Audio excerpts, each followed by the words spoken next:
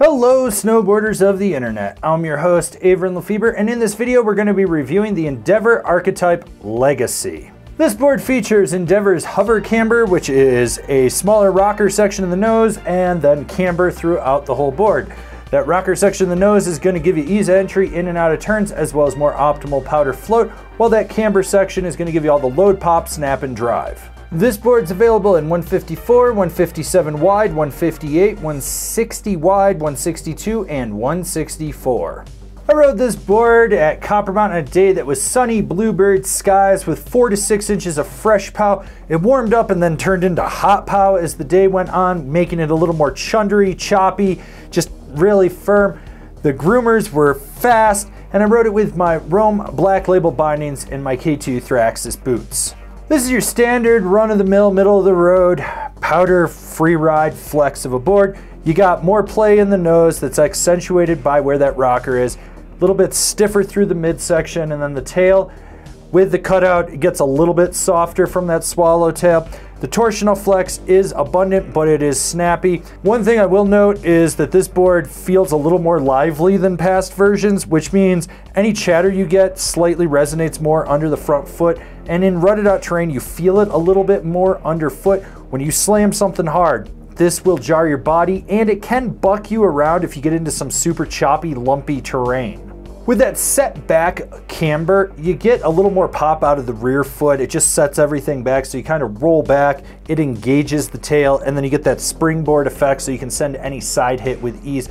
This board will boost if you load it up and you're being assertive with it, and it'll still have solid snap if you're being a little bit more laid back. So when it comes to buttering on this board, the nose is the sweet spot. You got that rocker, it's a little bit softer flex. You can leverage your weight outside the nose and really press into it. So when you pop a 180, it really presses into that fresh snow. It elevates that swallowtail, and then you can spring right back out and go on your way. This board will hold a nose butter with ease.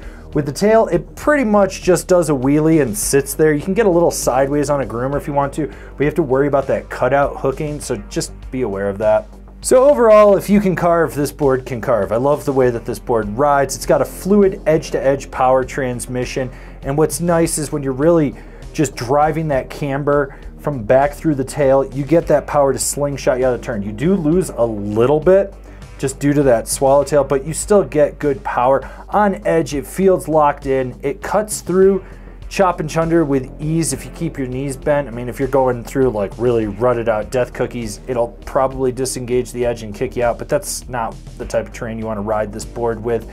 Short, tight, quick carves, medium, mellow carves, totally its strong suit though when you're on a groomer. Who's this board for? The resort powder hound that wants a versatile swallowtail. I've owned 2 of this board, so getting on this, I kind of knew what I was going to get. It does have the new Phonon top sheet in it, which adds a little more liveliness. I noticed that it wasn't as damp, and it just seemed to have a little bit more chatter. Most people probably won't notice that unless they've ridden the old version, but it is more lively, so you want to keep your knees bent a little bit more. Otherwise, this thing still floats well, it's exceptional in the trees, and you can still rail a turn when you absolutely have to on a groomer. Comparable boards, the Amplid Morning Glory, the Telos Daros, the Capita Navigator.